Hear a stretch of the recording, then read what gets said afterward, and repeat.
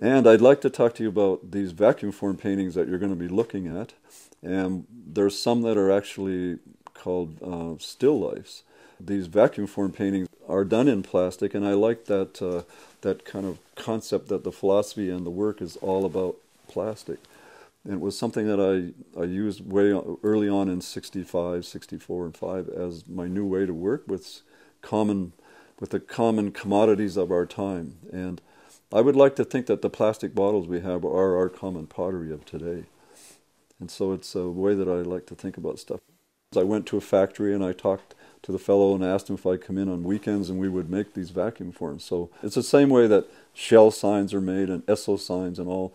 A lot of the signs that you see that are lit up are done in vacuum forming process.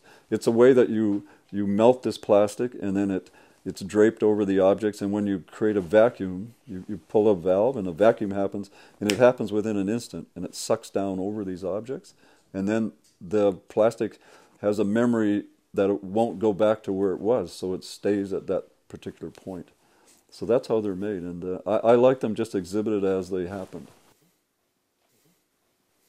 And you're probably wondering about what plastic means today, but it's a material that we both have to love and hate, because it's very important in the medical industry and in all the things that help with plastic valves, but it is a product that we're learning more about how to biodegrade it. And so I've come to realize that. I mean, it's part of our ecological way of thinking and looking at our environment.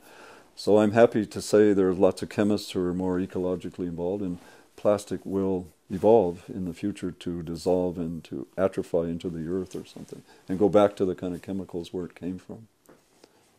But it's mainly coming from this ecological background of how I see things infused with all the other things that we do. And so enjoy these pieces, and I think you'll see them as kind of a new way to look at painting and still life works.